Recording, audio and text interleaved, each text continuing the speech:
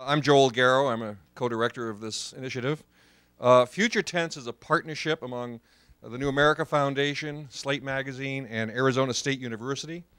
Our goal is to look at not just at emerging technologies, but to ask what do they mean for our culture, values, and society, and what it means to be human.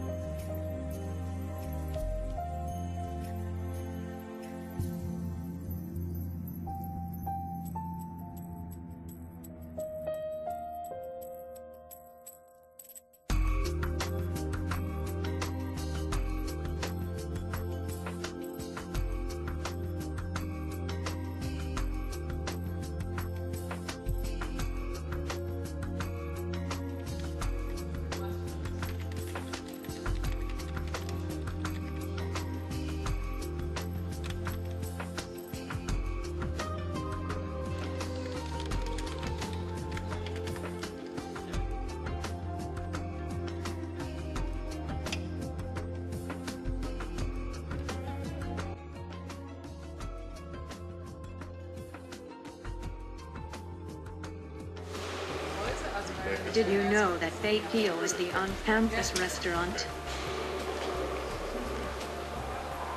هل كنت تعرف أن عاصمة أوزبكستان هي طشقند الجامعة؟ Oh, Hala. Welcome to Carnegie Mellon University in Qatar. Feel free to talk with me in English or Arabic. What's your native language? How can I help you? English is an important language. I am a roboceptionist. What do you do?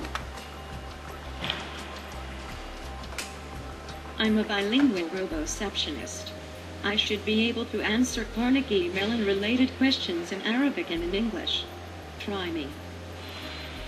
Which is how we end up with this question about our killer robots, job killer robots. To get to 1004, you need to take the entrance to your left, then turn left again, walk straight and take the second corridor to your right. It should be one of the offices inside. Thank you. You're welcome.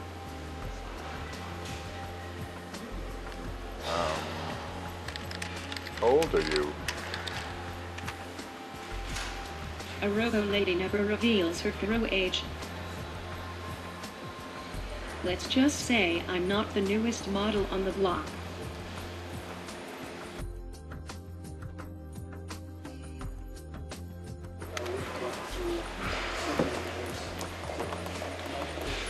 أنا بخير. استطيع التحدث بالعربية والإنجليزية. Have a good day. And remember, the next time your computer doesn't work, don't hit it.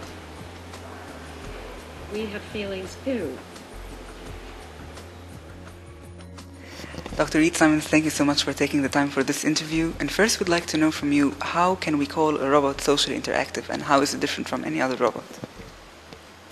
So, most robots, when they operate, they only take themselves into account, their own safety, their achievement of their own goals, so how fast to get to a particular location, how easily it takes to do something. But in social interactions, you take other people into account as well. So you have to understand what they're trying to do and what you can do to help both of you do something smoothly. So like when you're getting onto an elevator, if you barge into the elevator, when people are trying to get out, you block the elevator and no one can move. So the people who are getting on wait till the people get off, and then they can get on. And by doing so, by understanding that there is someone else who is trying to achieve a goal, to try and do something, then you can get both people acting very smoothly, and they won't interfere with each other. So that's kind of the basis of social interaction. And socially interactive robots are robots that not only take their own goals into account, but also the goals of people around them. So how does a social interactive robot really work? So basically, the main difference is that what I said, that they have to understand what the people around them are trying to do and act accordingly. So one of the things I like to say is that most of us think that the social rule for getting on and off onto elevators is that you wait for everyone to get off the elevator before you get on. But that's actually not the correct rule. The correct rule is that you wait for everyone who intends to get off the elevator before you get on. Because some of the people aren't going to get off. They're just waiting to go to another floor. And so when we as people, and the elevator opens, when we as people decide whether we want to get on immediately or wait, we have to look at the people in the elevator and try and understand their intention, try and understand whether they want to get off or whether they want to stay. And that understanding of the other people's intention is what is critical for making socially interactive robots work. They have to not only know what they want to do themselves, but they have to perceive the people around them and try and understand what those people are trying to do. And people don't have signs on them that says, I'm getting off on floor 3, I'm getting off on floor 4.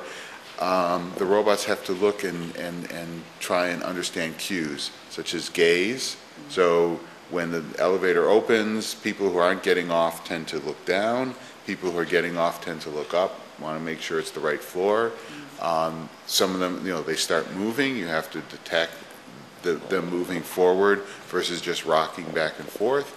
And those types of simple cues are things that are very difficult for robots to do. So we pick up those cues very, very quickly because we've been trained from birth to pick up these social cues. But robots have to be programmed to understand those cues, and it turns out to be a very difficult thing for them to understand what those cues are.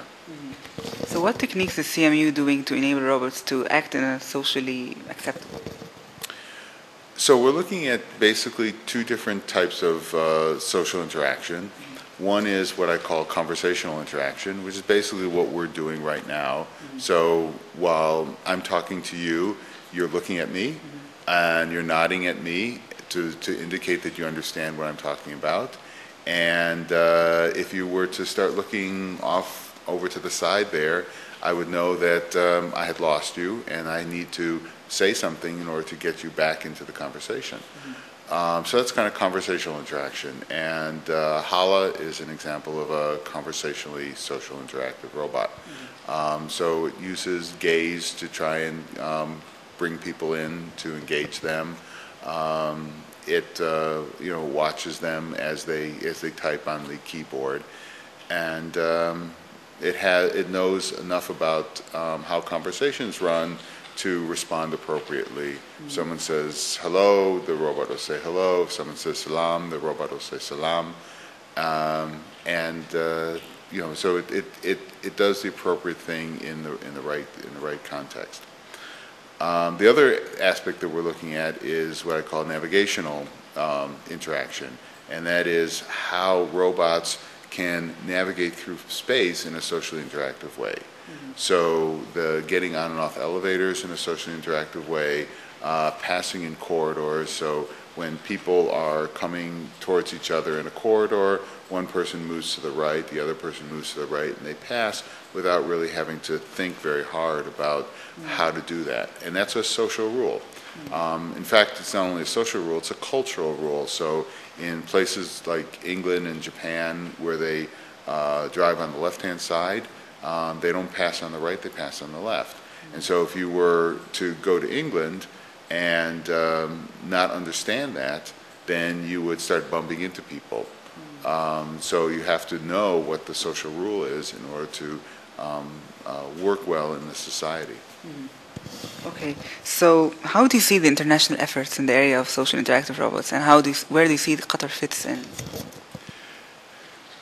So when we started this work, we were focused on social interaction, and the idea was that there were these kind of universal social rules that people obeyed.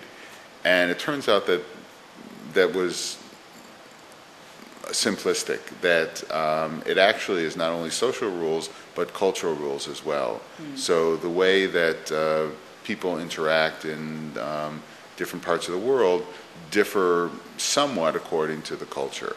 So a Middle Eastern culture has somewhat different social rules than a Western culture. And so what we're looking at in Qatar, especially with Hala, is to try and understand those cultural differences and be able to develop a system that can be social and culturally appropriate in Qatar, and at the same time, if you were to take it to the United States, it would be socially and culturally appropriate in the United States by changing a few variables, a few parameters. Right now what we're doing is just trying to explore the various ways that these robots can differ. But one example in navigational interaction is that there is this idea of personal space, how close people will come to one another when they're talking. And in different cultures, the personal space is larger or smaller.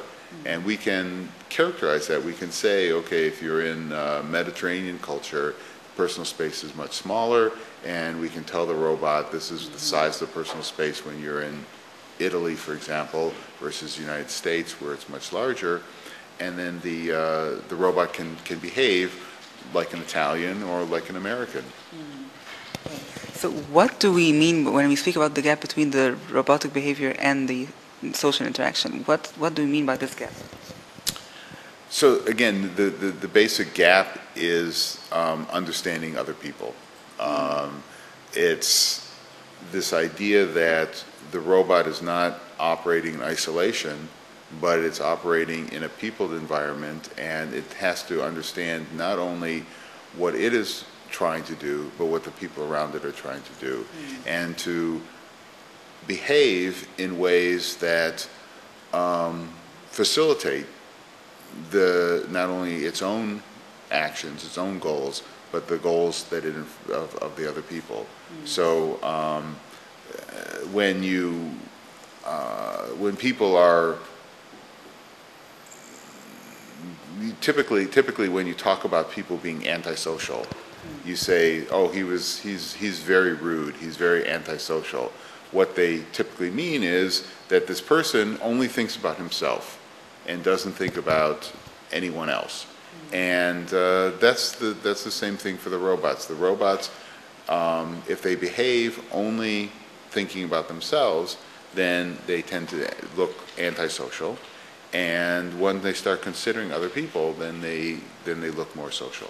So the main thing that we have to look at is how we can get them to understand that there are people around and what those people are interested in doing, whether they want to have a conversation with the robot, or be left alone, or be escorted somewhere, or that they have certain other needs. All those things need to be understood by the robot in order to be looked at as social. So what future uses can socially interactive robots be used in? So my personal philosophy is that social interaction can be applied anywhere that we have technology. So not just robots. So you might think of the robot receptionist is a very good example. Service robots. So a robot that is coming in to, let's say, clean floors. It needs to know that there are other people around there. Maybe it shouldn't come into this room because there are people working. It goes some other room first and then comes back to this room later so it doesn't disturb the people. Maybe when it comes in, it asks very politely, is it okay to clean the room here, rather than just barging in and cleaning the floors. But other technology as well.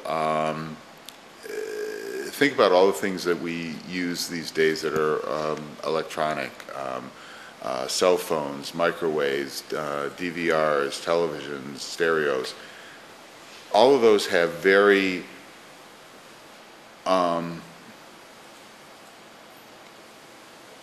unsocial interfaces. You know, they're buttons and knobs and things like that. They don't understand what people are trying to do. Think about a world in which, you know, your microwave knows how you like your tea to be heated in the morning, the temperature of the water. And when you come in, you don't have to press all these buttons. It just recognizes, you know, here's someone here with a teacup. I know that he likes it at this particular temperature, and you just put it in, and it says, oh, you know, good morning, nice to see you again. I'm going to heat your tea up like you like it. And you can say, no, I'd like it a little warmer today than usual. Okay, I'll do that for you. That's social interaction. You know, you can think that's how you would do it if you know, a couple living together. You know, you don't have to press buttons. You just talk to them, and they understand you, and they know what you like, and you know, those types of things can be, that type of social interaction can be used anywhere that we have technology. It would make interacting with our technology so much more useful. So when we have a socially interactive robot, how can we evaluate it and make sure that, how can we assess its effectiveness? So we're very lucky in that respect, because psychologists have been doing experiments on how humans interact for many, many years. And so there's a well understood methodology for understanding human-human interaction and measuring it and measuring its effectiveness.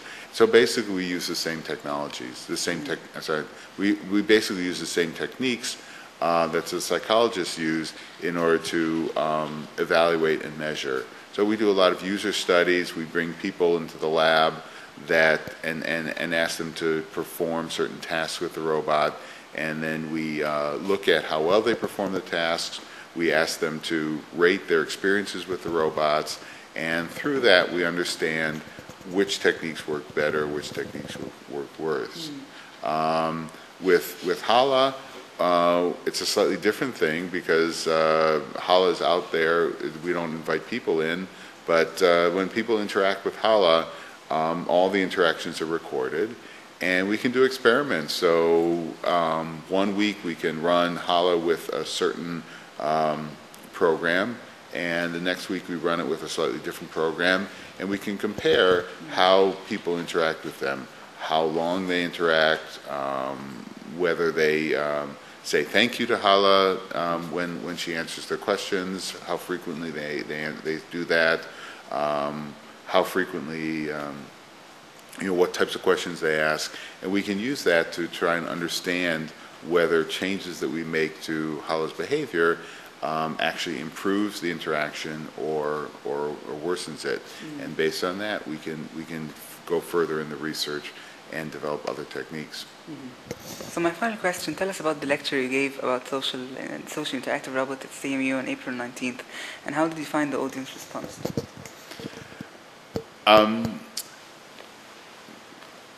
I think it went rather well. It's always hard for me to judge how my own talks go, but there seemed to be a lot of interest in this idea of social robots.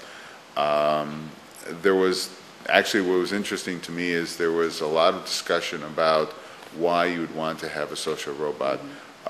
So one of the things that people might ask is, why would you want a robot that behaves like a human rather than a robot that behaves like a robot? You know, some people are afraid that if robots start behaving too much like humans, that it will lessen the difference between robots and humans. So there was a lot of discussion about that. I think, though, that in general, you do want robots to act more like humans, because we know how to interact with other humans. We don't know how to interact with robots right now. So if we have a robot that behaves differently than anything we've ever seen before, we have to learn how to interact with it. That takes a lot of effort. So you put a robot in, let's say, a facility where the elderly are, and have the robots, try and help the elderly get around. Older people, they're not going to want to learn how to interact with this very complex machine. They know how to interact with people. They know how to interact with the aides in the facility.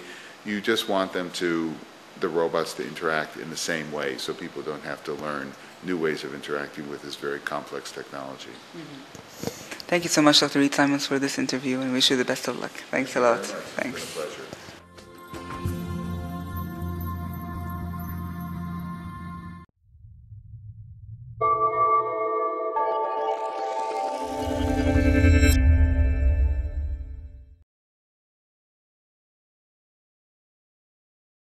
Human autonomy is the result of the seamless integration of our perception, our cognition, and our action.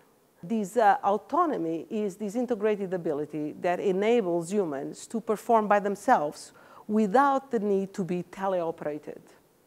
Autonomous robots aim at this same capability, acting without being teleoperated. So they have sensors, like distance sensors, cameras. They use their computers to plan for their actions, and they move. So Cobot, this mobile robot at Carnegie Mellon, performs tasks for users in our building, picking up and delivering objects from location to location.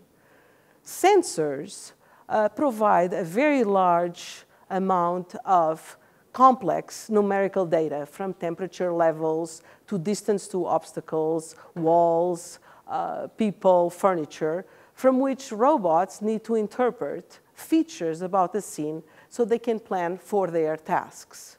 For example, a robot needs to know their position. And for that, Cobot uses their 3D scene images to try to extract planar surfaces that are matched to walls and then to maps. And the more accurate is this mapping, the more confident the robot knows where it is. This is a robot that actually moves in our environment, performing tasks, going from location to location in very different environments in terms of their appearance, from corridors to halls, and even glass bridges with success. However, in spite of the significant advances in having robots move, robots have many cognitive perception limitations at the perception, cognition, and action level. And they definitely cannot understand all natural language and perform all actions such as going upstairs or opening doors. So at Carnegie Mellon, we actually introduced a new concept of autonomy for robots, this symbiotic autonomy, which enables robots to ask for help to overcome their limitations. So please press the elevator button. This says an armless cobot. Please put the envelope in my basket. And humans can help with these very simple requests. Cobot can also go to the web if their request involves something for which it misses knowledge. For example, bring me coffee. If Cobot does not know where coffee is in the building, it queries the web and then goes to the most probable place returned by the web where the object can be, in this case, kitchen for coffee. It also interacts with humans through dialogue and can ask for clarifications. And when it doesn't understand what the human says, it may pop up some kind of other representation, such as a map, where the humans can specify what they mean by conference room or what they mean by printer room. And all these interactions with the humans and the web are saved for future use by the robot. Finally, if the robot does not get its help, it waited and nobody pressed the button, it also automatically can fill email messages, templates with the situation, emails to the developers, and asks for some remote help to come to the place where the robot didn't get the help. We have been talking about a single robot, but after all, our research involves multiple robots, multiple cobots that coordinate to actually optimize their task and share knowledge. Such cobots have moved at Carnegie Mellon close to 1,000 kilometers in the last 2 years. Our multi-robot coordination is motivated and builds upon a lot of the work we do in robot soccer, in which robots beautifully plan for joint motion and teamwork that leads into these beautiful four-way paths that ends with this successful goal. Our multiple robots at Carnegie Mellon, in addition to actually doing their pickup and delivery tasks, have introduced and have performed a very novel and new task of data collection. They move in the buildings with their sensors and knowing their location, and they can collect temperature, humidity, Wi-Fi signal strength data, and provide these maps for great policy making based on the data. So symbiotic autonomous robots, it's a reality. Multiple robots, multiple humans, the web, the physical space. So we can see these robots as cyber, physical, social systems, kind of a new species that coexists with humans. So the ultimate final question that we face is how to move these robots from our labs and our buildings to the real world is how do we actually envision interacting with and getting help from these fascinating new artificial kind of intelligent creatures.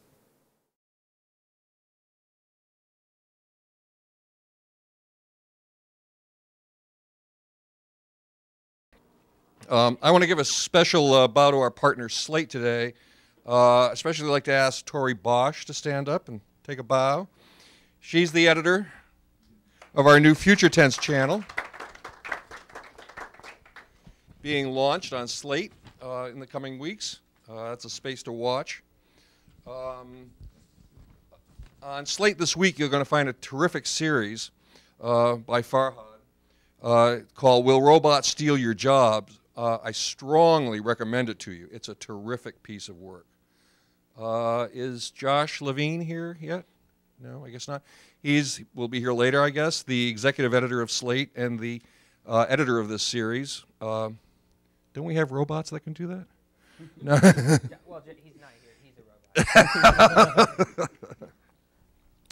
robot. The reason we're here today is that when robots came for the automobile assemblers, I was not an automobile assembler.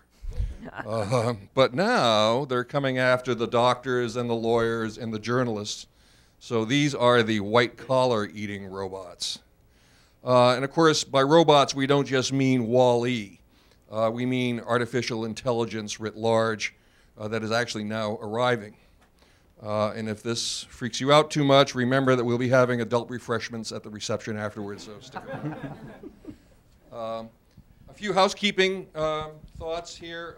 Remember, this event is being webcast, so everything is on the record. If you choose to speak up, please wait for the microphone, and please introduce yourself, and please be concise. So now let me hand this over to the star of the show, a columnist for Slate who writes about the technology industry, new products, and social media. He is the author of True Enough, Learning to Live in a Post-Fact Society. Ladies and gentlemen, Farhad Manjoo. Hi.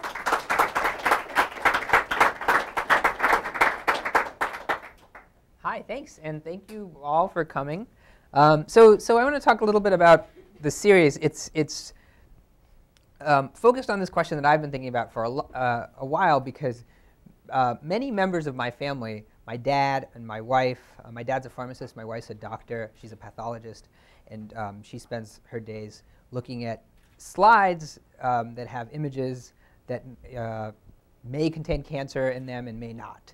And this has always seemed to me like a problem that's not well suited for humans because it's sort of like TSA agents, right? They have to, you have to sort of be very focused and also spot something rare. It seems like a thing that a machine would be better at. And in fact, when I talked to my wife, many of her colleagues are kind of afraid of this. And this was the spark of the series, which is a look at robots and machines that will be replacing people who are paid a lot to do their work, but whose work is in some sense vulnerable to machines. And so the people on this panel, I think, speak to some of this, and we wanted them here because they each come at this from a different sort of standpoint. So Michael Schmidt, he is, as a graduate student at Cornell, he worked on a project called Eureka, which was a shorthand way of saying it is it's a robotic scientist. And what it does is it looks at data from the physical world and comes up with fundamental laws of science, of nature from that data. And he can talk more about it in a little bit. Now he's the president of Newtonian Inc., which is a business that's focused on expanding this graduate project into a business, and he can talk about that too. So Sarah Kramer is the next person. She is a doctor, a family practice doctor, and the reason I wanted her here is because I write about her in the series as someone who is actually not vulnerable to machines, and her job, I think, is one of the few jobs I found that, you know, maybe in 50 years or more, we'll see, she could be replaced by a machine, but before then, I think it's going to be difficult, and we can talk about why. And then Robbie Allen is trying to get my job, because he is the founder of Automated Insights, which is a company that writes automatically produces news stories from data. So their first application was to look at all of the stats from various sporting events, baseball, basketball, and you can look at all the stats in a game and come up with a pretty good story that is not written by humans. So I wanted to talk, I think I wanted to start with Robbie, because you have the most sort of impressive demo of, like, if we want to see whose jobs are vulnerable next, we would look to your technology. Tell us about how the robotic sports writer works, and then I wonder if you can talk about, you know, what it can do beyond writing sports. Sure. And real quick, you compared your wife to a TSA agent. Does she know about that? Yeah, I'm lucky she's not watching this website. Yeah, so you know, conceptually, our technology is pretty straightforward. We take a large amount of data, which actually is not very easy to compile. We write algorithms and create a database of phrases that we then use to determine, based on a particular situation, in this case a sporting event, which of those phrases apply to that game. And then we do various replacements in the data that will include the stats, player names, venues, that type of thing. And then when you piece it all together, it's a fairly coherent 3 to 4 paragraphs worth of content describing the important events and things that occurred in a particular sporting event. So in order to make this happen, we needed sort of a combination of skill sets. I have a background in computer science, but I've also written several technical books. A couple of years ago, I had the thought that I wanted to create the next great sports blog network. For those that are familiar with SB Nation, which is a local startup that is probably the most popular collection of sports blogs, they have about 400 writers on staff that author all of their blogs. And I thought, well, I'd like to do something like that, but I wanted to automate it.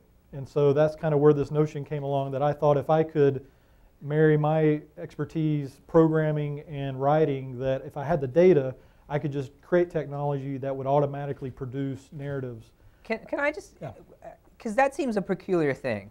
Why, you know, you wanted to create a sports blog. Why did you want to automate it? Like, who thinks of that? Well, so Statsheet, when I originally started Statsheet in 2007, it was just me, before I raised any money. And so in order for me to scale, I had to automate everything that I could do. You know, I couldn't. It was just sort of a manpower issue. It was a manpower thing. There's no way I could have a 400 writer staff within a year or two. Mm-hmm. And so I thought, well, if I could automate it in some way, then that allows me to scale more quickly. Yeah. I mean, one of the things I found interesting is that you're doing a lot of work, you're creating a lot of sports stories that compete with what human writers are creating. But you're also creating sports stories that human writers could never do because they're focused on a team so small that you wouldn't be able to pay a human to do that work, and now a robot can. I think this is, and I found this in many different fields, it's a situation where the robots are giving us things that, they're benefiting society at large. There are some people who want to read about those sports who just those teams who just can't because there's no human writing about them, and now we're getting that from robots. So do you think of it then, your technology is replacing humans, or do you think of your technology as supplementing humans? So this is a question we get all the time, mostly from journalists. Which when I got to pay the rent. when I started this, the initial sort of blog post I wrote about it on our company website automatically got like a half dozen reporters emailing me within 30 minutes wanting to know are they going to be automated out of a job. I personally don't see it that way. I don't think that what we're doing is going to automate journalists out of a job, at least yet. So I think there's a couple things. One is we can have broader coverage than what a typical person can do, as Farhad mentioned. There's a lot of teams that just don't get adequate coverage in the sports space, and so we can do that very inexpensively. The other thing is, I will say, while it's potentially not right now that our content is as good as a human writer, it's getting better every day, and within the next 3 to 4 years, it will be better than what a human can produce. And the reason for that is pretty much the foundations of computations.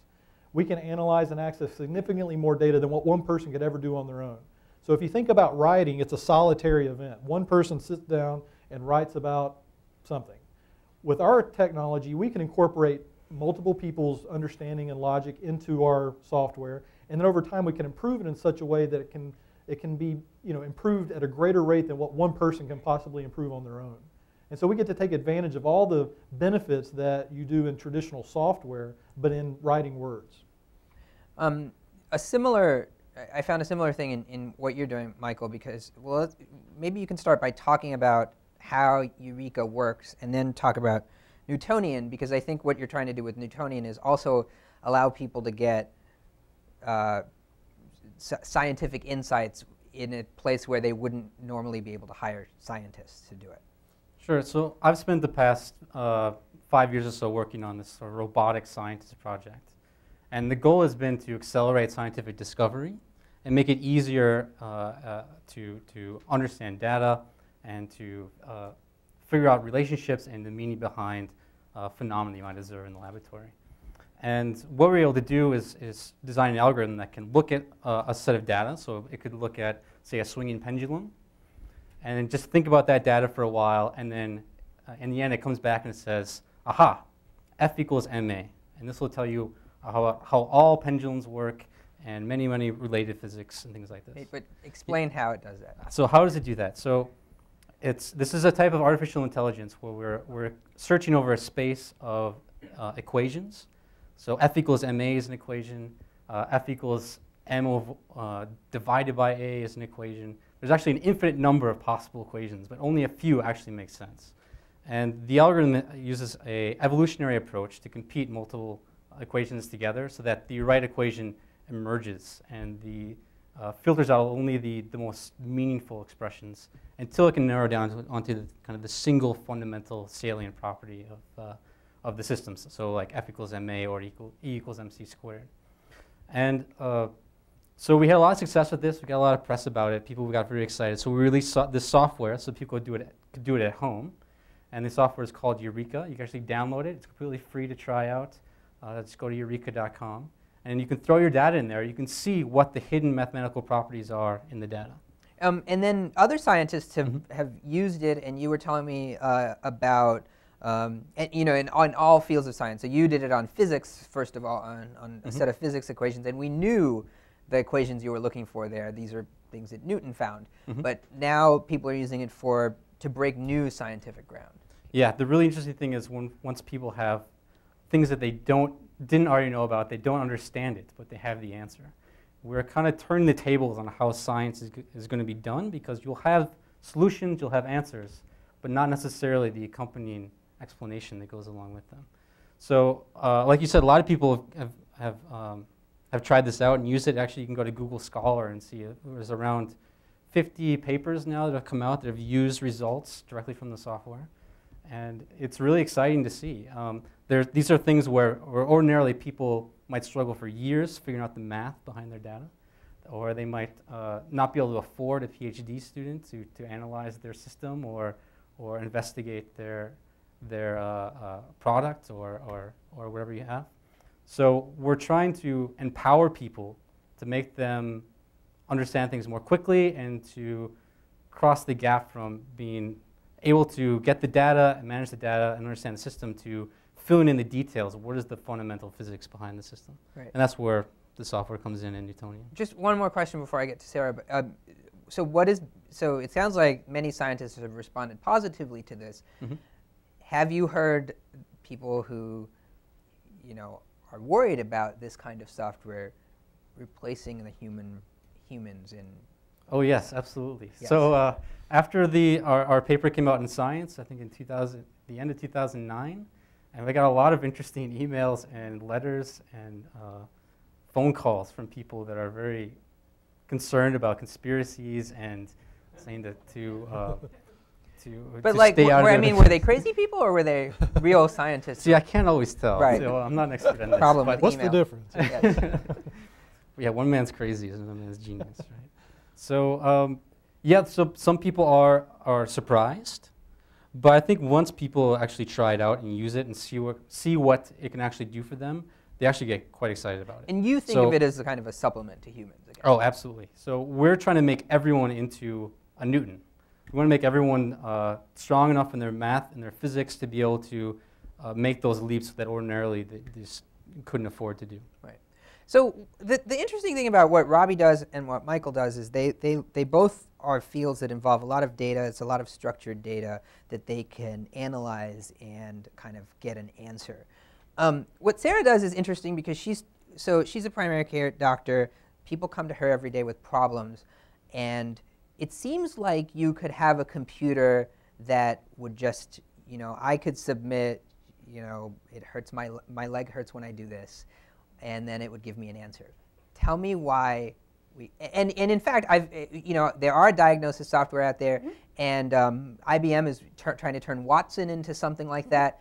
Tell me why we need you. So, a little bit of context. Yes. I am actually, as we discussed before, I'm actually an end user of a lot of data that is derived. I do use an electronic software. Certain elements of medical diagnosis have actually been automated for a long time, and the easiest one is the EKG. The EKGs have had automated algorithm-based interpretations for, I want to say, close to 20 years, and they work pretty well. And it hasn't put cardiology out of business, though. So to answer the question about why diagnosis is handy, and actually the faster you get the diagnosis, it's kind of like having, I would imagine having something analogous to, is it Michael? Yes. His software using you'd be like having this, like a team of really super smart medical students kind of looking everything up in the journals and telling me what's going on, and that would be super handy. But in primary care especially, so much of what we do is both contextual and also translational. Because in primary care we say, the patient is the nurse. They have to walk out of there knowing what to do, how to manage it. I mean, you may come to me and you already know you've got an ankle sprain. I mean, the diagnosis is uncontroversial. It's a matter of what are your goals, what's your past history of ankle sprains, do you want to run in a marathon 6 weeks from now, what is your, what is going to be the plan around that? Or one of the stories I was sharing with Robbie outside in the hallway is I saw a young man recently. He came in and he had been having a cold for 2 days. The diagnosis was uncontroversial. If you plugged it into Watson, it would clearly be a viral cold. He was healthy as a horse, didn't smoke, doesn't have asthma. There was like nothing wrong with him. The context of his concern was that his girlfriend had just been diagnosed with Hodgkin's lymphoma, and he came in and said, I can't get her sick. What can you do to keep me from getting my girlfriend sick? Because she's going through, she's going to have her immune system wiped out and have a bone marrow transplant. So that's where, the diagnostic algorithms only get you so far, and then it's the context and then the translational piece, and what is the patient really there for? There was no other reason why this otherwise healthy guy was in my office, because he had a cold for 2 days. Right. I mean, one of the things that I found in reporting on this series is that a lot of people in their work do kind of mindless work a lot of the time. Mm-hmm. And it's the mindless portion of your job that is most vulnerable to robots. Mm-hmm. But it sounds like a lot of your work, you were telling me that the moment a patient comes in, you're sort of always kind of watching what they say, their body language, how they say it, trying to figure out if they're lying or... Yeah. And lying is very rare, but usually you're trying to sniff out what is the real question. In this case, the example of the young man who had you know, the girlfriend who was diagnosed with cancer, that was pretty straightforward. He was willing to share it. People don't always want to share about it. People can be victims of child abuse, domestic abuse, substance abuse, all sorts of things that maybe, surprisingly enough, if I actually ask them a question, they'll tell me, but I have to think to ask that. Or recently I saw a woman who was, you know, grieving the loss of, very tragic loss of her 26-year-old son, and she was complaining about a lot of insomnia, and she was going on, and finally I told her, and I said, you know, if you get some sleep tonight, you know, Jason won't hold it against you. And I had to say that, and she looked at me and said, I needed to hear that just now. The barrier for her getting to sleep was that she was using that insomnia as a means of, it was like a token of her grief and her loss. If I could interject real quick, I think one underlying fallacy of the whole will robots replace humans is this notion that there's only one right answer. Mm-hmm. You know, like if you have, you know, these set of issues that'll lead to this diagnosis. I mean, she's pointed out that that's not the case. It's the same with writing. I kind of chuckle every time a journalist asks me, are you going to automate me out of a job? So what you're saying is if one of our robots wrote a perfect story about a particular event, that means nobody else needs to write anything else about that event. You know, same with science. I think there's no better case than, you know, the situation where E equals MC squared may not be valid. You know, so what if a robot had computed that, and does that mean we should no longer look into that? So science should just stop, no more investigation into that because a robot said it, therefore it's true. So I think, you know, there's a little bit of a fallacy that if a robot can do it, that means humans or anybody else should just stop looking at it. You know? Well, but it's not a fallacy if you consider that your software could do it at a, you know, fraction of the price that any human can. So maybe we'll have, so that, I mean, that sort of replaces all avenues for humans to write, right? I mean, if the software can do it extremely well as a human can, maybe you'll have 3 different flavors of the software writing 3 different stories. But why would you want a human to do it? And that may be, I'm just saying where we're at now, you know, I don't think we're in any danger of automating humans out of a job for most of the things we're talking about. That's probably the next sort of step down the path once we've had, you know, several evolutions of all of the technologies we're talking about before that would even be realistic. Mm-hmm. But also I'm thinking like in the case of like a biography writer, you know, a biography writer would write a very different story than an autobiography writer. So even if your type of software could empower someone like, okay, in the future everyone will write their own autobiography, it would still be a different story that was told. And look at all the number of biographers that have written so many different stories about, you know, famous people because they take particular aspects of that and look at their life through a different filter. Mm-hmm. I think the greater danger, I think, is when these sort of approaches break away from us entirely. For example, say your algorithm starts writing articles only for other computers, for example, right? Mm-hmm. The similar thing for science is the algorithms could break away and they just start doing science that we can't even understand, we can't keep up with. But they find it useful, they continue on, they break away from us. The real danger here is... I just want to... Is that... You think that's a real danger? Explain why that's not science fiction.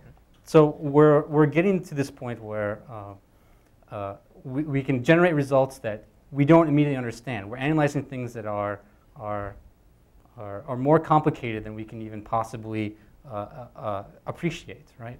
And so a famous mathematician who's actually on my committee, Stephen Sorgatz, said that we're actually in a very special time in the whole evolution of mankind and science and technology. Because we're in a special window where we can actually understand the things around us. Most of the science, all the science that's been done in the past 1,000 years, we're fortunate that it's simple enough for us to actually understand and appreciate. But you can see now, especially when we start analyzing social networks and a lot of kind of the cutting edge technology in physics and things like this, the systems are too high dimensional for us to understand or wrap our hands around, that we're fundamentally limited. And if we want to step beyond that, we're going to need these sort of automated approaches, right? And then it gets us into the situation where we find results that we cannot understand. And we fundamentally cannot understand because they're too high dimensional for us. That's what you mean by break away from us? Break away from us, yes. That's what I mean by break away from us. And I don't think that's too far away. I mean, you know, you mentioned Watson. I mean, the thing that was just very interesting to me was last February watching the Watson Jeopardy Challenge where IBM software and hardware, you know, beat two of the best Jeopardy challenge champions at a very humanistic game. I mean, Jeopardy, who 10 years ago would have thought that software could beat Jeopardy champions at a very humanistic game? It's already happened, and it wasn't even close. Right. And so that's at a humanistic game that software can beat humans at, much less going beyond that in questions that humans can't even understand, but computers can potentially process and understand. I mean, I think, talking to you, Michael, and your advisor, Hod Lipson, the kind of the thing you guys struggle with is that the computers will give us the answer, we won't know what it means, and this sort of philosophical question that arises out of there is like whether that's an actual discovery for humans, whether that's actually science. Mm-hmm. If the computers understand everything about a certain system, a certain set of data, but the humans don't.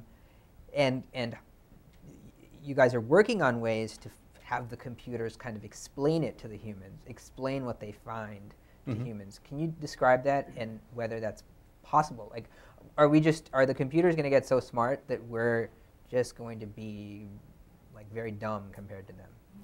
Yes, well, I think it's crucial that we focus a lot of energy and attention on not just the technology to make discoveries, but also the technology to explain discoveries and explain them in a way that we can appreciate and understand. So being able to connect it to our existing knowledge base and being able to say this is similar to this, but it's much more complicated than you could possibly understand, right? Certain things could be like trying to explain quantum mechanics to your dog or something like that. But we still want to benefit from that. So we need some way of crossing that gap and having these discoveries mapped back to a domain that we can still understand and make sense of. And I think that's kind of the long-term future of science, I think, will be explaining the connections from what we know. And that's the role that humans would play? I think that's where they'll be focusing on over the next 100 years, most likely. Does that mean we need Eureka for humans then eventually? Well, I think there's a long way to go, but we need, this is something that maybe Watson could help out with, right? But it's something that's fundamentally human that they would need to understand us as well as we understand each other, right? In order to put something in a frame of reference that we can understand. So I think that's possible, but I think that's still a ways off. That's kind of an area of AI that's very slow moving at the moment. Mm-hmm. So Sarah, I was thinking about what you do, and so the reason that I think that part of what you do will be difficult to automate, we just talked about, is and other jobs like yours, which have this quality of face-to-face interaction and conversation, which computers aren't very good at now.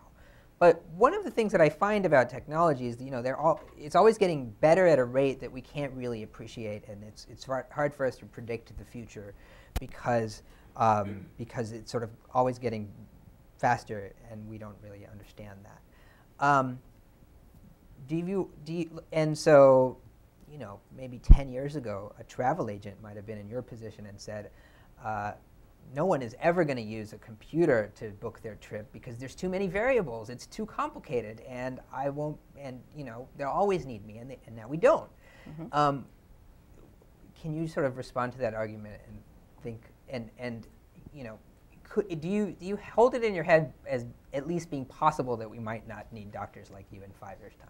So let me try to answer this by outrunning my headlights slightly, because this is going to get outside my area of strength. But as you know, in a lot of other areas of very high cognitive specialties, we're starting to see much more like what you could simplify as hive intelligence, right? Certainly in the scientific community, you don't really see a lot of solo scientists. It's very collaborative.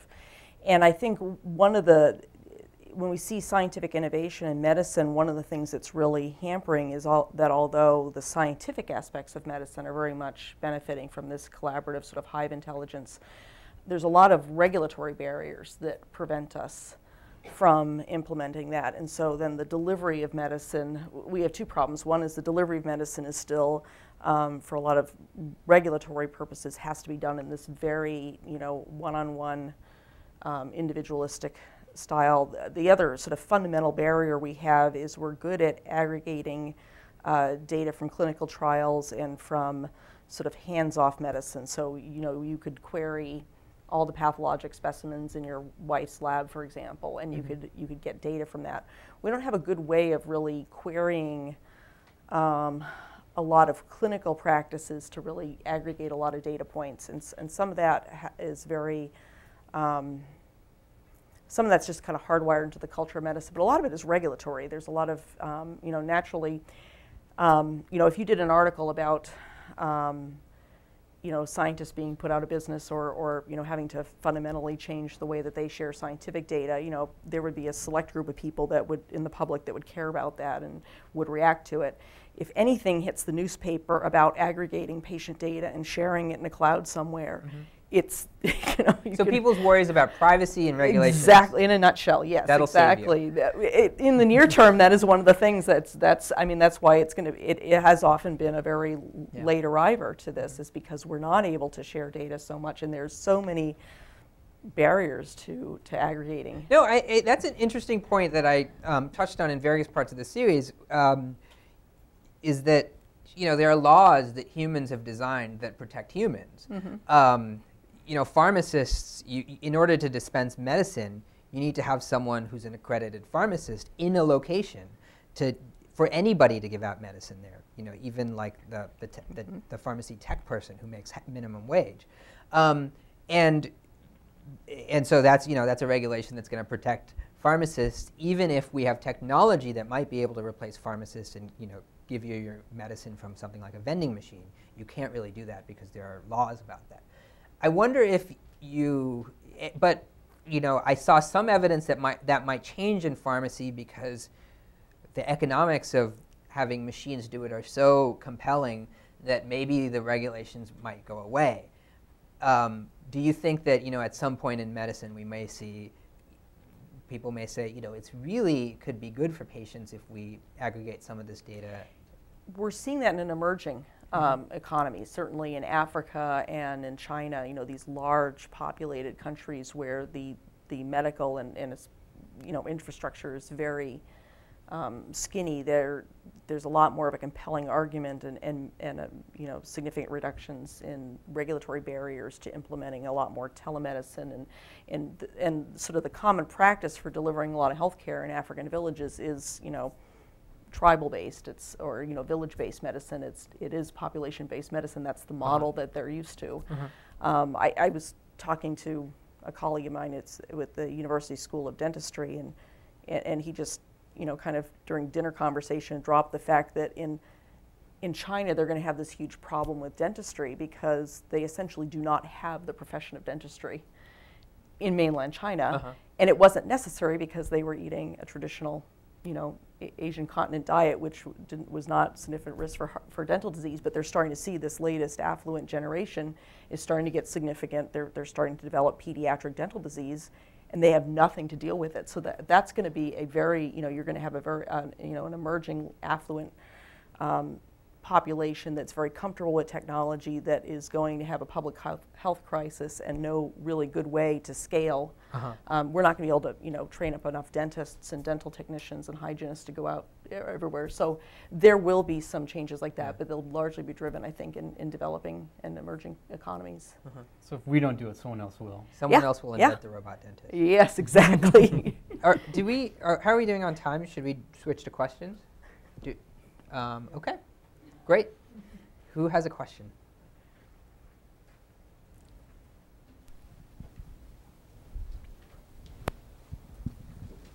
This question is from Michael Schmidt, and I'm very curious about two aspects of what you said. Who are you, please? I'm sorry, I'm James Barrett. I'm a documentary filmmaker. Two aspects of it. One is the inscrutable nature of evolutionary algorithms. What is it about their input and their how they work and what they output that's difficult to understand? And you could probably use John Koza in that answer. And then the other question is, are you alluding to, when you talk about intelligence or intelligent machines getting out of control, are you referring in any way to the intelligence explosion, referring to I.J. Good? Yes, and his so work? In a way, yeah. So let me talk about what evolutionary algorithms are. And the idea is, traditionally AI has been focused on trying to simulate what a human brain would do. It has like a memory center, and then it has this computational unit, and it tries to connect these to sensors. What an evolutionary algorithm does is it just gives a randomness, like a random computer program, random ones and zeros, and it competes them in an evolutionary process so that they start with the population, and you figure out which ones do slightly better than the other ones, and you throw away half, and then you recombine those. And eventually, a solution emerges because you can do this billions and billions and billions of times. Similar to how in natural evolution there's been millions and millions of generations. You can do this in seconds or minutes or hours on a computer and get very, very good results. And that's what a genetic program or an evolutionary algorithm does, is it simulates this process such that an intelligent, complicated solution emerges. We don't have to design it from the top down. It's something that comes from the bottom up. So it's not fundamentally limited by our own understanding. That's the idea. So it can produce things that are beyond our capability, potentially, to understand, things that are too complicated, or problems that we just haven't been able to tackle ourselves efficiently. And there's been a lot of different applications like antenna design, things like this. So that's kind of what an evolutionary algorithm does and why it's difficult for us to understand them, because they're stochastic. They kind of come up with results automatically that emerge. We don't design them from the top down. We provide a simulation such that they come out, they arise. And you mentioned also when I alluded to, I think, what's sometimes called the singularity or the technological explosion, things like this. So I think these are, I don't like to use the term singularity because I think it's a very heavy loaded term, but closely related to that, I think something very, very similar where when I talk about breaking away, this is very closely related to the singularity. Some people might consider that to be a technological explosion. And I think it's a good thing and something we should push for. I'm much more optimistic than others. So we should let another question. One more question, I think.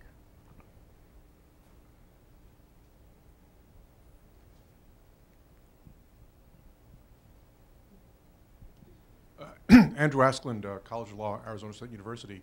I wonder if in a way what we do when we use computers is we perhaps lapse into kind of a probability fetish, that that the programs are good at sort of identifying, I mean, you said the salient features, and so that's what we focus on, and they're good for that.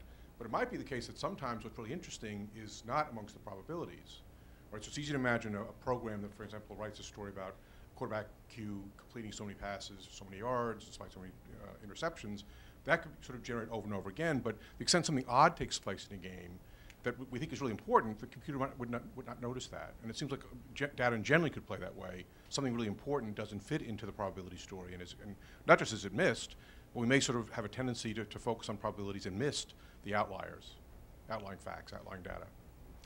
Do you want to answer that, Rob? Yeah, so one of the things we focus on are the outliers, because again, for us to compete with the ESPNs and the Yahoo Sportses of the world, we have to create content that's different and compelling.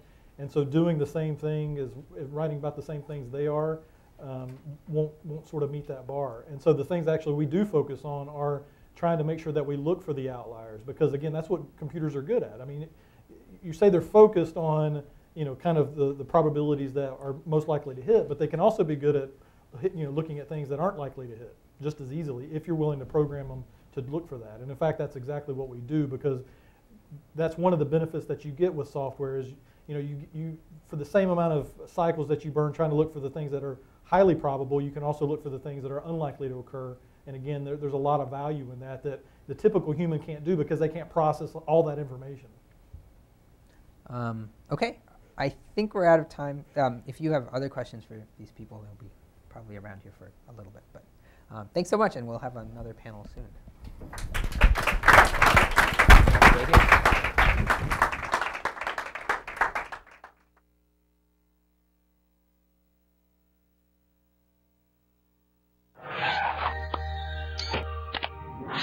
I'm Farhad Manju for Slate V. For the last few months, I've been looking into the rise of robotics and artificial intelligence software in American workplaces. As I was analyzing real-life robots in science, medicine, journalism, and the law, one thing that struck me was how different they are from robots that we're used to seeing in movies and on TV. For starters, on screen you usually find robots doing humans' dirty work. Look at WALL-E. He's a waste collection robot. Or remember those butler robots in Woody Allen's Sleeper? Are you thirsty, Mr. Monroe? Me? No. No, thank you. Today's robots aren't anywhere close to being able to do the kind of work that robot maids do. Take Rosie from the Jetsons. She can recognize objects, she speaks and understands English. Come and get it. She has fine motor skills, she can navigate through a whole apartment. All these skills are very difficult for our real-life robots. Creating machines that can manipulate the physical environment in the way that a human can is one of the most challenging tasks in robotics. And here's the irony. While today's robots aren't very good at doing our dirty work, they're great at doing our mental work. Part of the reason is that computers are getting much better at understanding language. The movies have long suggested that when computers acquire speech, we'll control them just by talking to them. You know, like the computer in Star Trek. Computer, send a subspace message. Starfleet command. Security channel authorization. Alpha 47 authorization required to activate security channel. Modern speech recognition isn't as good as that, although it's quickly improving.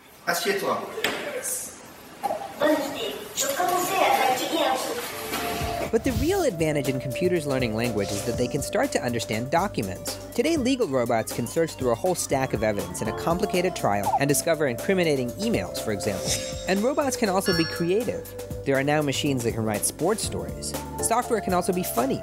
Researchers recently created a computer that's sure to amuse fans of The Office. It can recognize when it would be hilarious to say, "That's what she said!"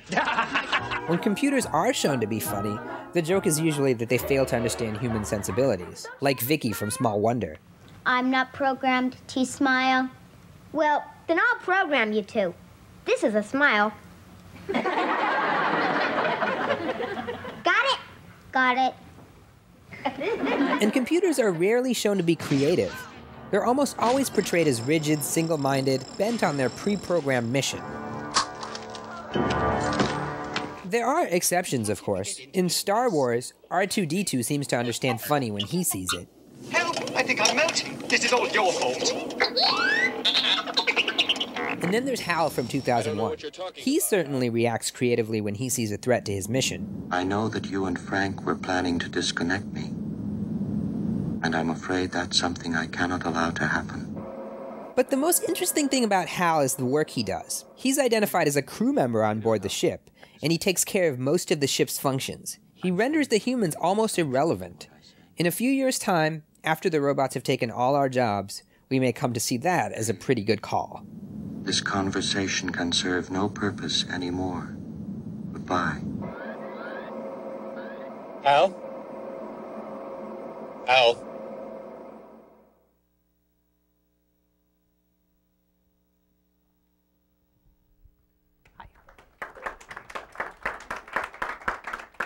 Okay, so our next panelists can come up.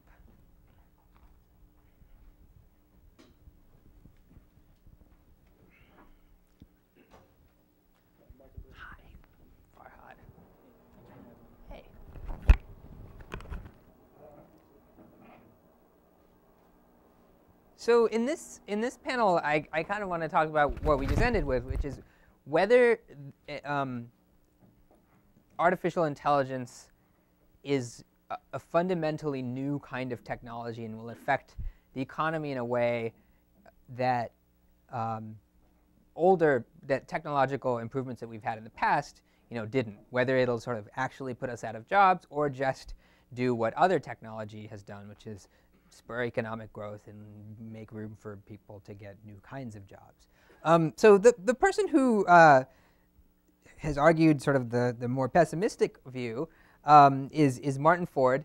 He is a technologist, and he's the author of a book called, a great book called The Lights in the Tunnel, which is, argues, I thought very convincingly, that things are going to be very bad.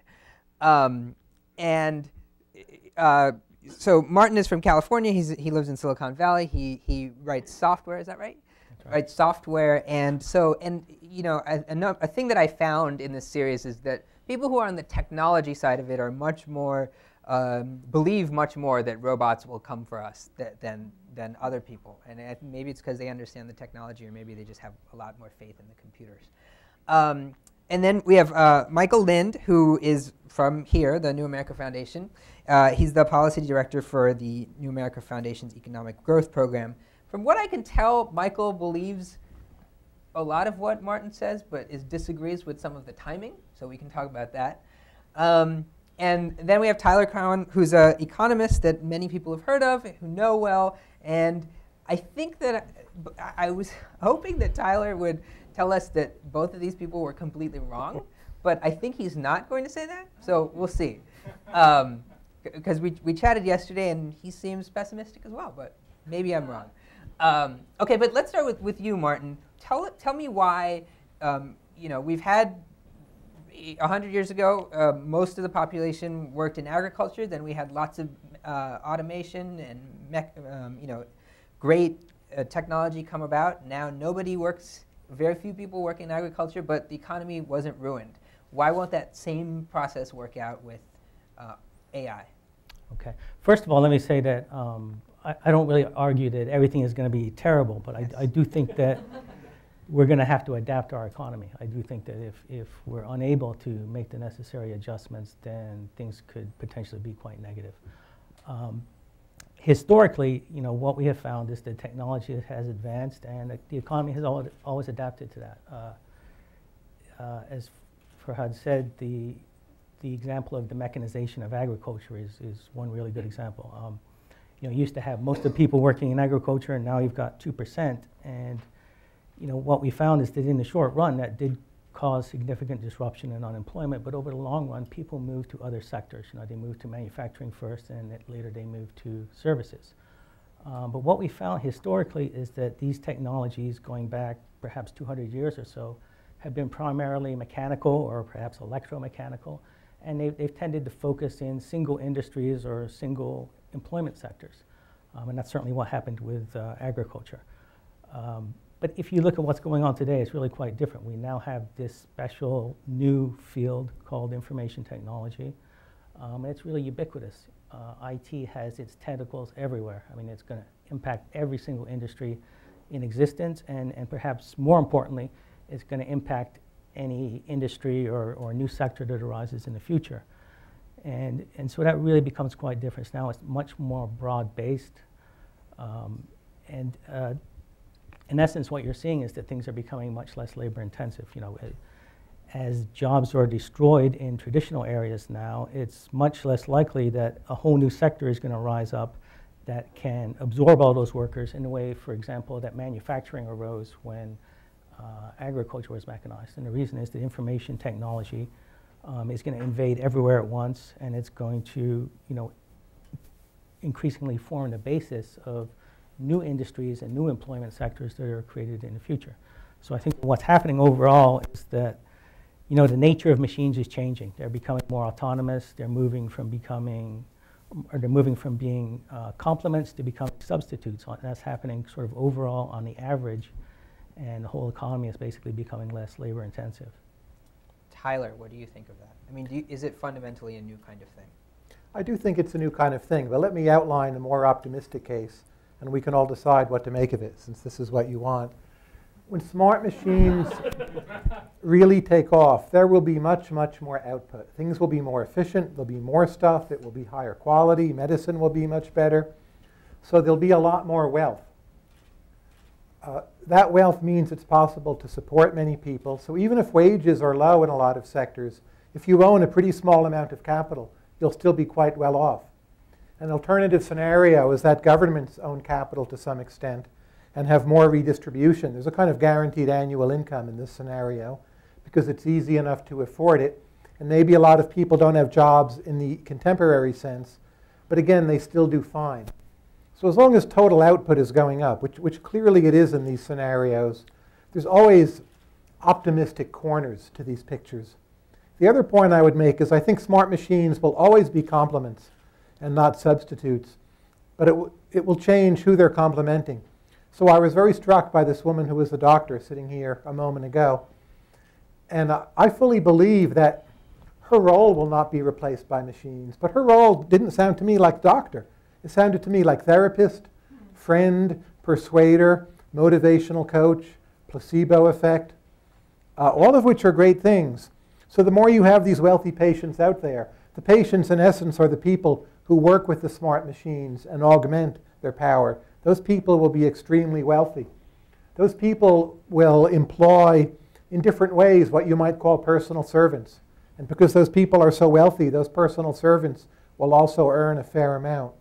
So the gains from trade are always there. There's still a law of comparative advantage.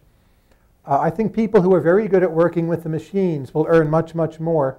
And the others of us will need to find different kinds of jobs. But again, if total output goes up, there's always an optimistic scenario. Doesn't your optimistic scenario require a long transition period? So if this technology was going to come about in over a period of 100 years, maybe we could sort of adjust society to that model. But if it's going to come about in the next 20 years, let's say, wouldn't it be much harder to get there? We're going to have a long transition scenario. You look at something like chess, which is highly manageable, highly regular. It took really quite a long time to get chess-playing machines to be able to beat the best humans. Go, the best humans are still better. Shogi, it's close. You look at a lot of different areas. There's medicine, there's law, there's economists. And they're going to proceed at different paces. There'll be a kind of slow, gradual turnover of the economy where different sectors get turned into smart machines and people shift sectors. And I don't see why it's the singularity scenario that we wake up one morning and the Terminator arrives and it's like, oh my God. I think that's pretty unlikely. Michael, what do you think? Well, I recommend Martin Ford's book. I read it when it came out. It's the best discussion of the subject I've read, and one of its benefits is that he has anticipated all possible objections. And so I was looking at it this morning, and he basically said what I'm going to say. It's one of the many cases, two in particular. First, that he's premature, and second, that related to that in the short run, I think that you will create new labor-intensive jobs, at least in the short run, that will absorb a lot of the people shunted out of productivity. What kind of labor-intensive jobs? Well, here's the thing. Historically, rich people have tended to be the pioneers for the next wave of employment. I came across a great quote from Woodrow Wilson around 1900 when he was president of Princeton, saying that nothing excites socialistic feelings more than the sight of an automobile, right? And of course, then you have Henry Ford. Everybody has a car. So if you have this process of Fordism, what is happening as a result of productivity growth?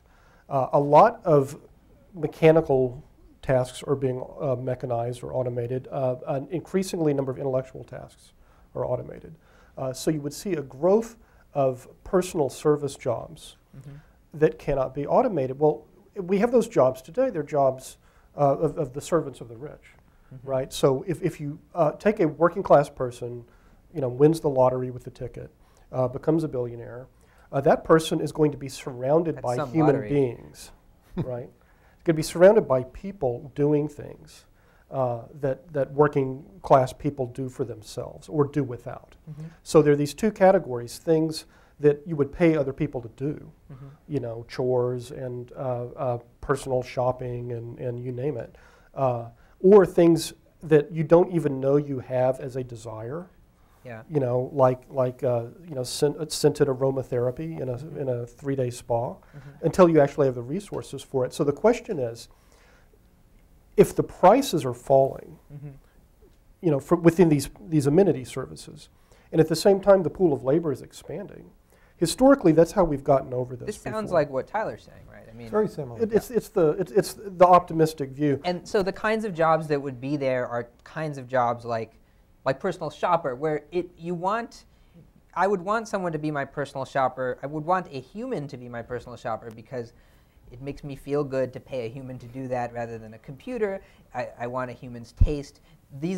Tell me why these are jobs that machines wouldn't do.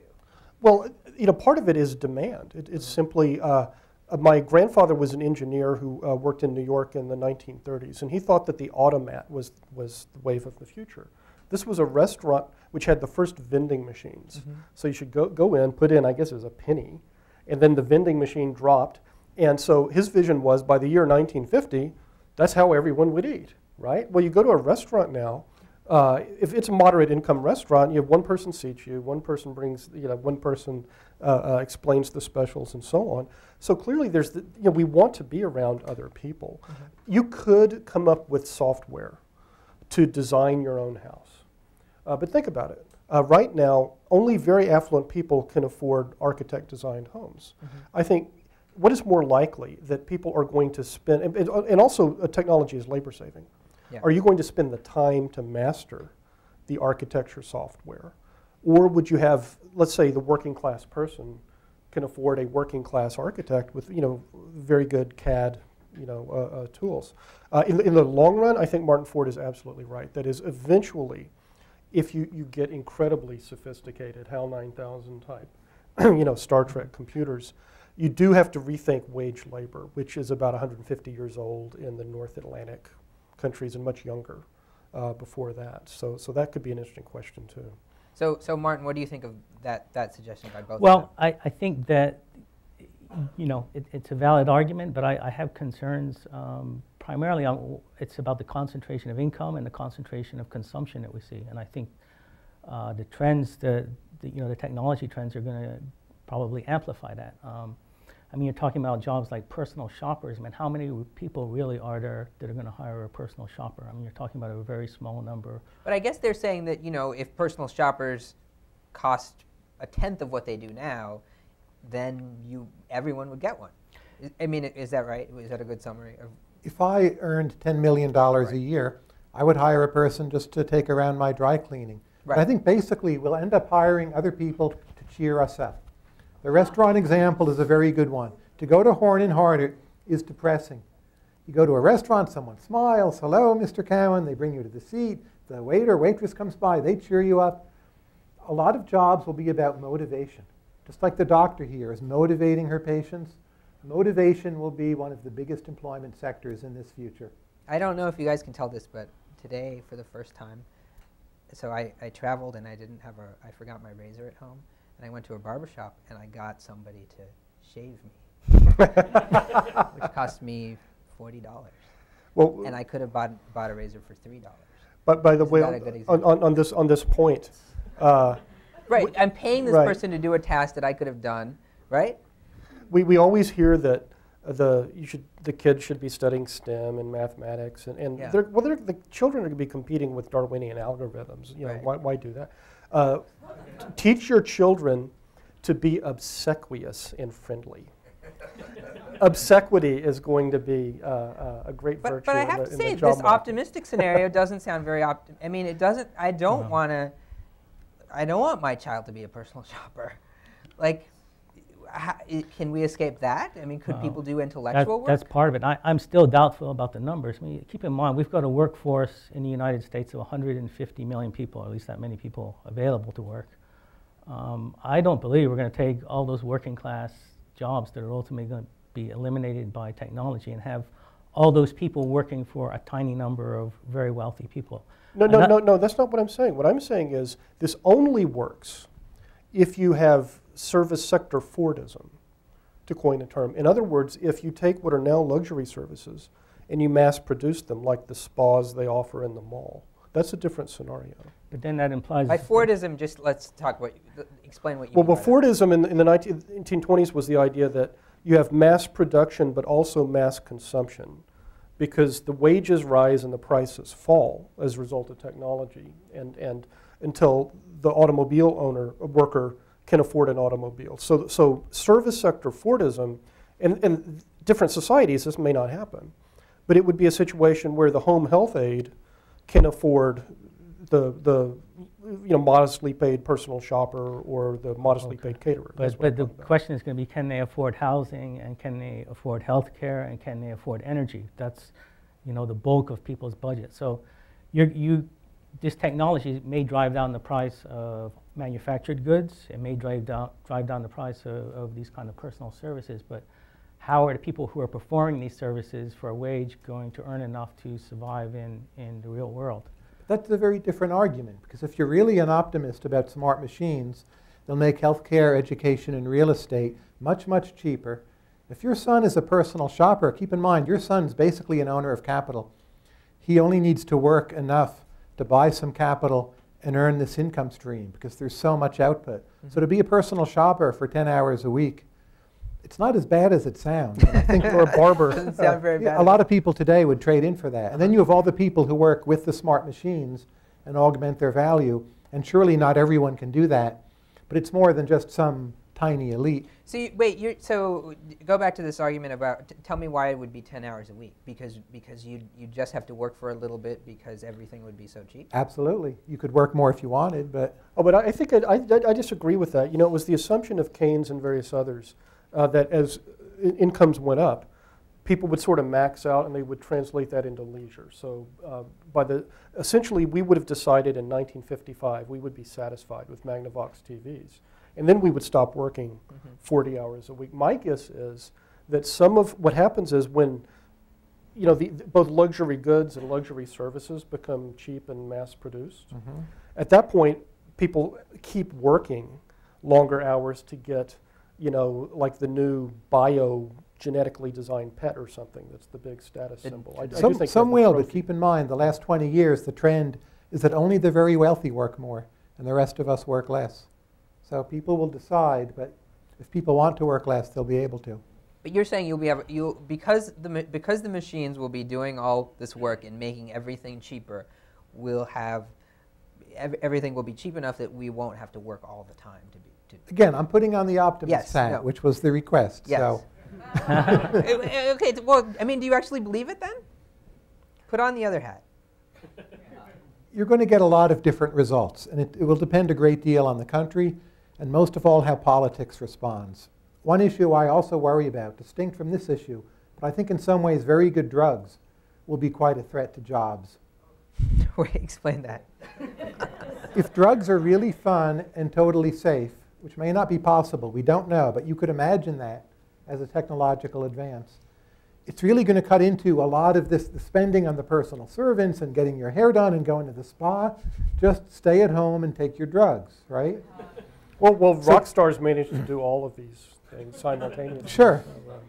So that's a competing force against smart machines, and in part the future will be determined by, you know, which set of forces are winning that race. Yeah. Okay.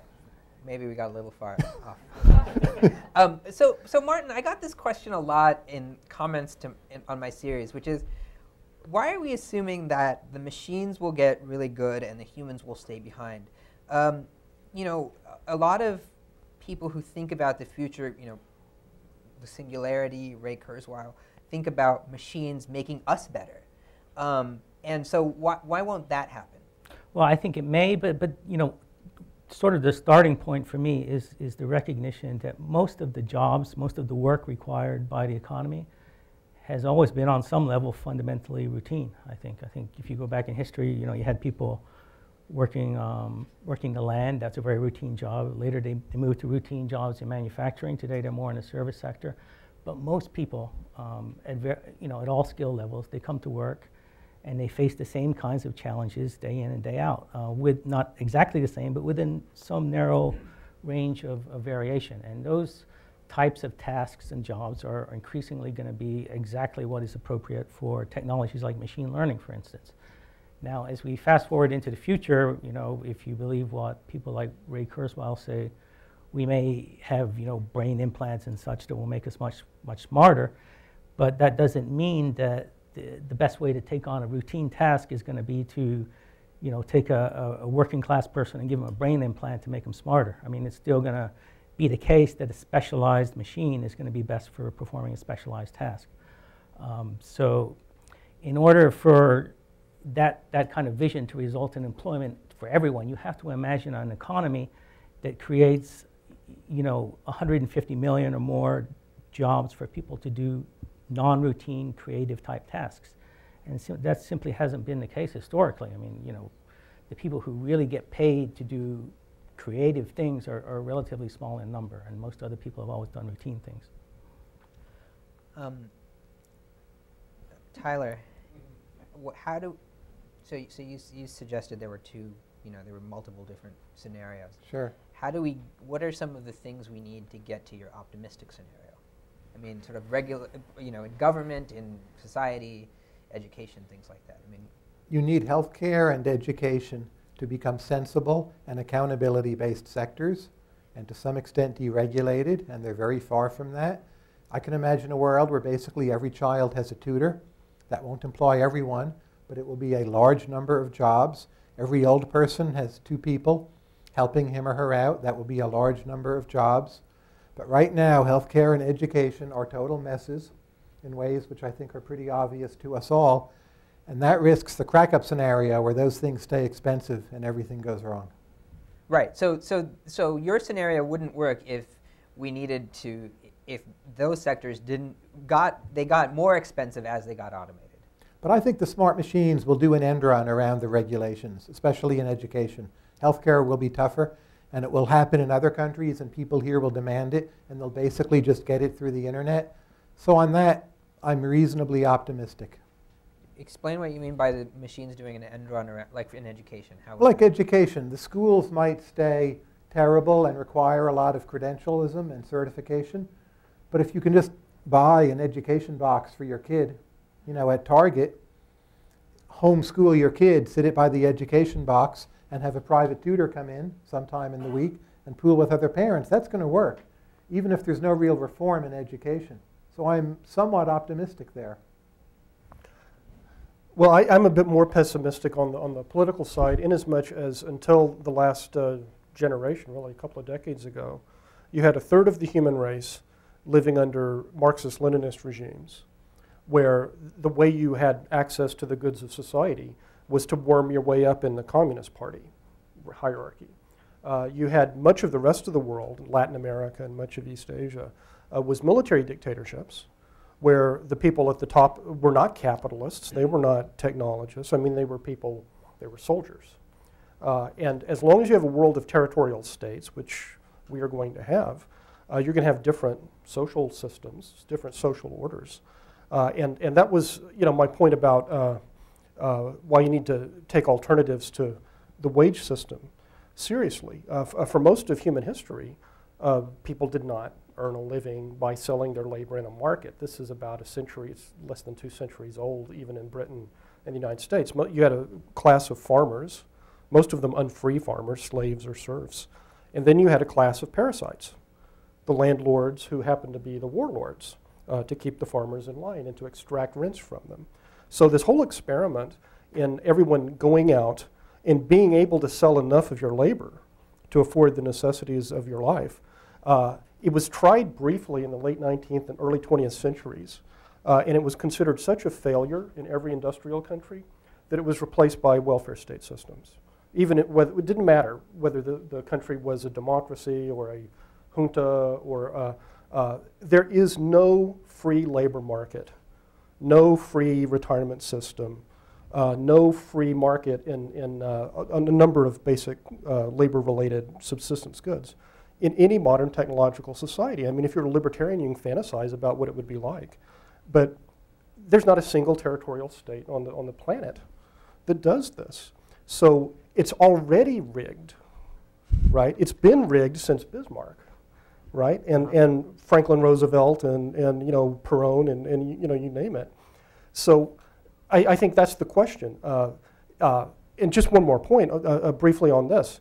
Why did you have these welfare states and immigration restrictions and minimum wage laws and all of this stuff?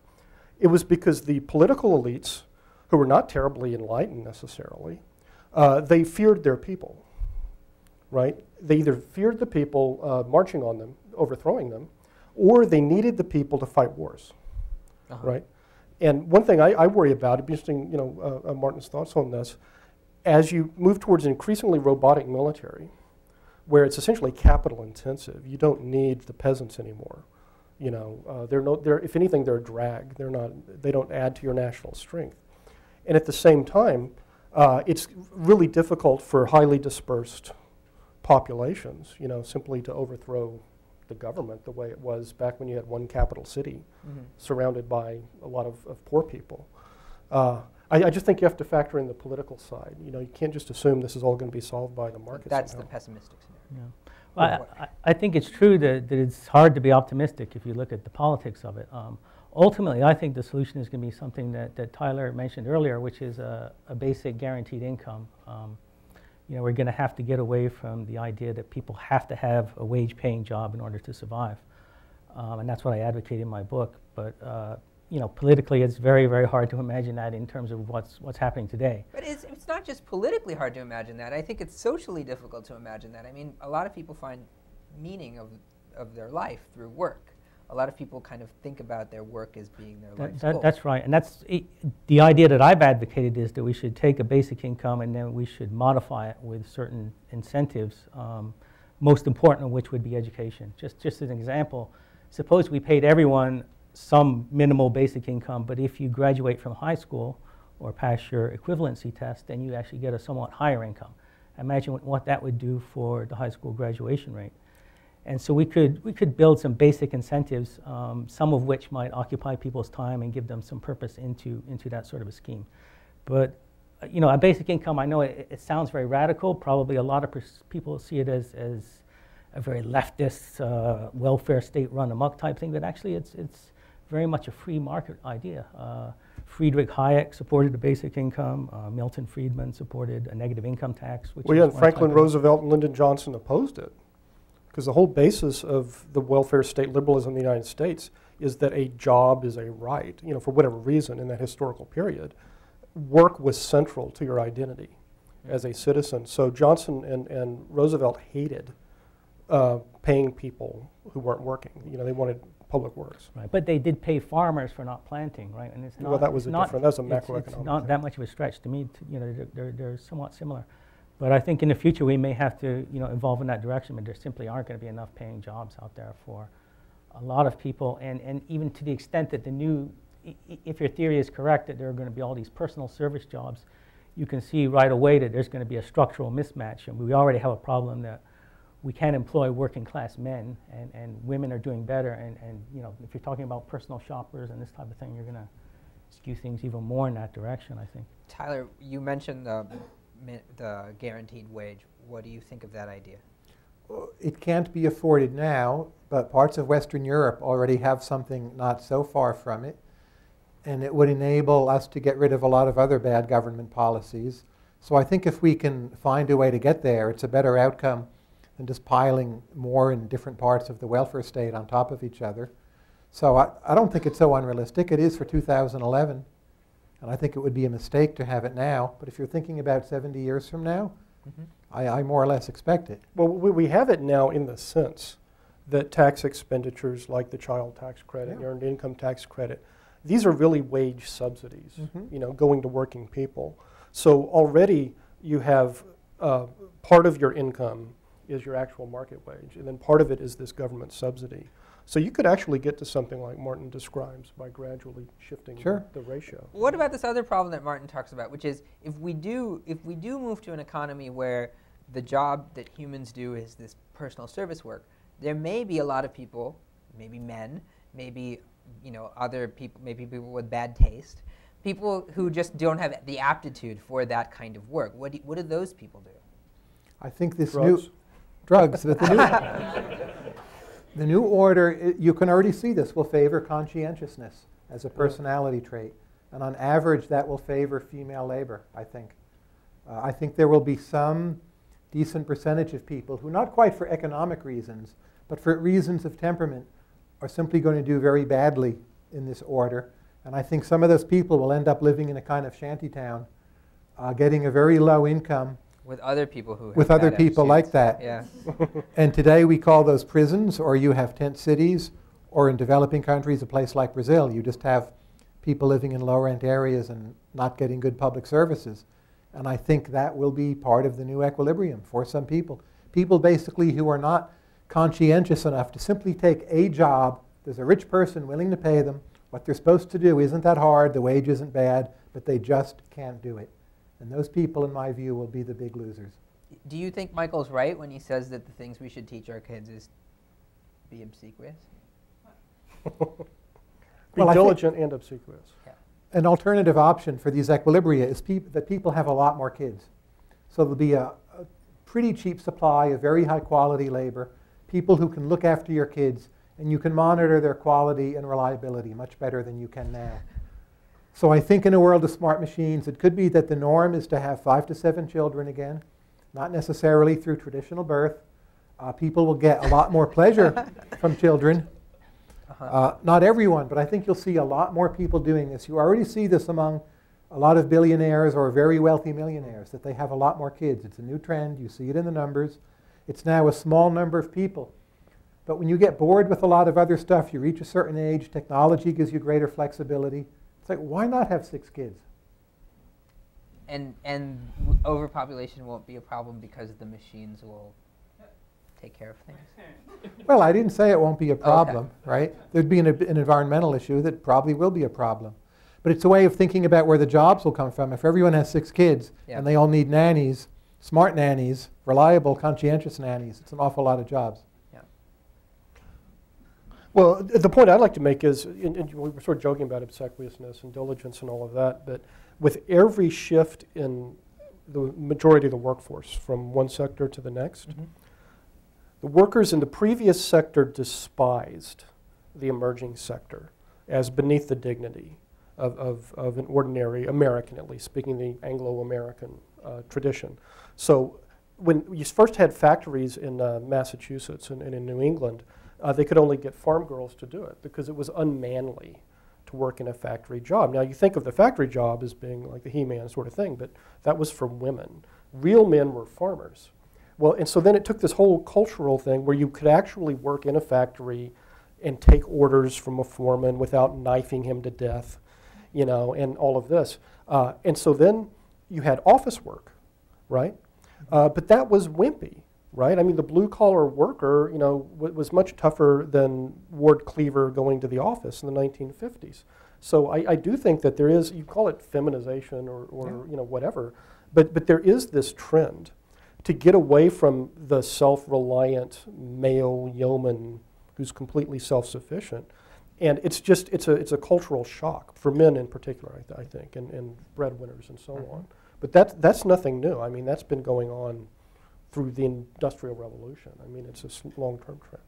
Well, one thing I'd add, though, is that I feel the discussion right now is taking on kind of a working class flavor. You know, what are we going to do with these working class people? But we need to remember that part of what we've been talking about here is that all this stuff is going to impact what I would call the upper middle class, the educated middle class. I mean, we're going to see these technologies unfold and begin to really undermine a lot of skilled professions. I mean, we've talked about doctors and lawyers, but I think the people that are likely to be hit the hardest are going to be the corporate drone type people, the people that sit in a cubicle inside an organization and they don't really have any of the protections that doctors and lawyers have. So as that kind of unfolds, to me, it's going to ultimately raise a question of what do we do with these more skilled people that are on or should be on the path to success? What do we do with new college graduates? What do we do with people who are in their 40s and 50s and are perhaps impacted by these trends, you know, in the middle of their careers? I mean, in the first panel, you heard them talking about sports writing and how it could automate this and all that. To me, what jumps out is that a lot of entry-level positions are really going to be heavily impacted because those are the more routine jobs. And so how are we going to get the next generation sort of on the path to success? Well, should we weep, though, for the mid-career lawyers who are going to be replaced by legal software? I mean, this is a fairly elite group. You know, if you go, again, back to the 19th century, you had these very highly paid Welsh ironmongers had to be imported from Wales, you know, for the early iron factories. And then you had the Bessemer steel process, and then unskilled people could do it. I think you're right, you know, and you may have written about this, too. You know, a lot of this, the professions, a lot of human capital, going to be replaced by digital capital and software. The number of people who are affected is fairly small, and they're overpaid, frankly, right now. And society gains so much from this. It just doesn't seem to me to be a big well, if you big just problem. looking at lawyers, then and it's fairly doctors small. too, But if it's and professors. if you But don't just focus on labor income. Think about capital income. Anyone who inherits anything from their parents, which admittedly is not everyone, but they can just live off the capital their whole life. Labor is 68% of GDP. If you imagine all that labor, all those jobs going away, every single one, and we have more output, you just have these staggeringly high returns to capital. Unless you have 8 kids. Even then, divide by 8, people will still be doing pretty well. So having access to capital income, I think, is the main question, not what your job will be. Martin, so I'm starting to be won over by their argument about kind of the future of personal shoppers. Like, and nannies. And nannies. I mean, especially, this is sort of the admittedly the most optimistic view.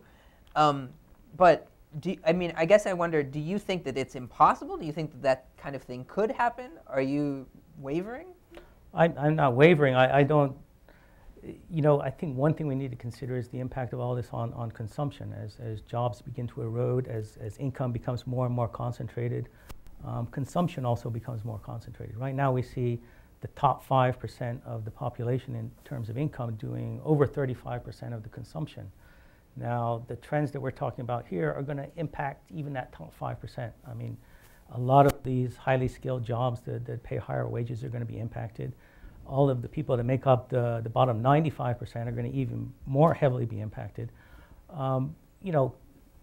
It's hard to see how you maintain consumption going forward as this unfolds. Well, it seems to me there's a possible contradiction in what you're saying, because on the one hand, your argument is based on productivity growth.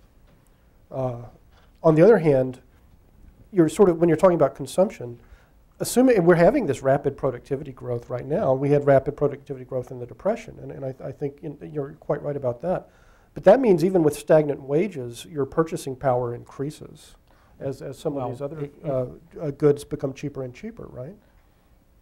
In terms of some manufactured goods, that's true. But again, in terms of if you look at the budget that the average person faces, productivity increases don't necessarily make land cheaper, right? They don't make housing costs cheaper, at least not in the shorter run.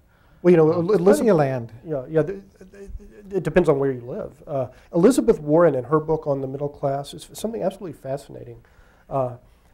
Basically, people pay much more now for real estate than their parents did in order to be in good neighborhoods with good public schools, right? And the reason they're in the good public schools is because it's pre-college. Right. And the reason you want to go to college is you want to get the skill-intensive, non-yet-automated professional degree. I wonder if you don't have all of this unravel, if you no longer want your kid to grow up to be a professional, then there's this kind of falling dominoes. Then you don't need to buy your education box. Buy the education box. Yeah, that's right. You don't have to be in that suburban neighborhood, and so on. Well, I ask you because you mentioned education. Right now, most people, having taught at various universities, they want jobs. That's their goal. They're not doing this out of pleasure and learning. If you don't need that in terms of the job, then why would people spend more money on education? Well, I think that as this unfolds, though, you've got a lot of people right now that are living in homes. They've got mortgages. As unemployment increases, we're going to see more defaults. I mean, it's going to impact the entire financial system. I think you guys are fundamentally disagreeing about kind of the time horizon here. I mean, Tyler said earlier that he thinks it's going to take, not going to happen tomorrow. It's going to take more time. Under your scenario, you're talking about people right now. It sounds like you think that this is going to happen a lot faster than they do. Well, I think it's already having an impact. I mean, if you look at the last 20, 30 years, what we've seen is that wages have been completely stagnant. Productivity has obviously increased, but the fruits of that productivity increase has really gone to a tiny number of people at the top. I mean, it hasn't been broadly distributed at all. And yet at the same time, we continue to see housing costs, healthcare costs rising.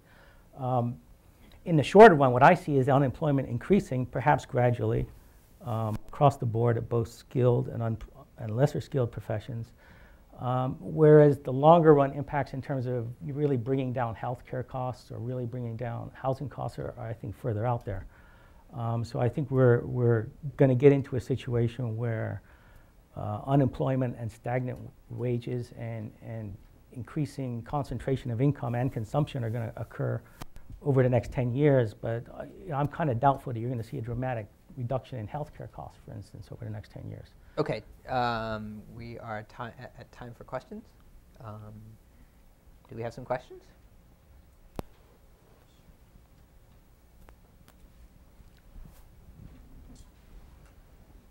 Hi, my name is Hamoon Ashragi. I just wanted to ask what you guys thought that all of this, I didn't hear anything about social mobility, but I think that that plays a really important role in at least America's rise and America's story. And, you know, for someone who might be aspiring to be a medical student, would you say now that maybe a $200,000 investment in their education is a bad expenditure, that they should just save that and, you know, try to use their inheritance to become part of, I don't know, the capitalist class? Yeah, what do you, I mean, we hear more and more about people who spend a lot on law school not getting good jobs. Is it a good idea to spend money on that kind of education? Lower returns for lawyers are great, I think. They need to be much lower yet. In your case with medical school, I suspect the cartel will protect you long enough. So I would say go for it. Yeah, I think if you look at where we have cancerous cost inflation in this country, it's in two areas where you still have a guild craft-like organization of production. It's law and medicine and maybe even the professoriate with this kind of the tenured professors and the, you know, the lecturers. Someone is going to figure out, whether it's done by government regulation or by the private sector, you're going to have the Henry Ford of higher education and medicine and law. And the prices will drop. And actually the wages may rise at the bottom. I mean, the nurses may get raises and the lecturers may be paid more, even as the professor's pay goes down. So you know, in that sense, to invest in the medieval education for the skills of the craft that is about to be annihilated, I would think twice about that. Okay, one more question.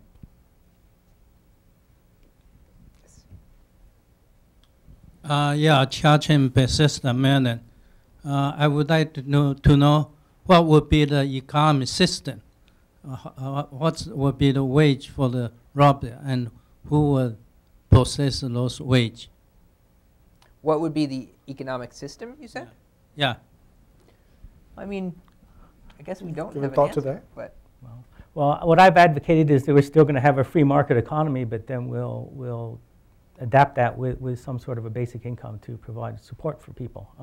If we don't do that, I think there's a risk that we could, at some point in the future, you know, decide that socialism is the only thing that works. I mean, if capitalism really fails.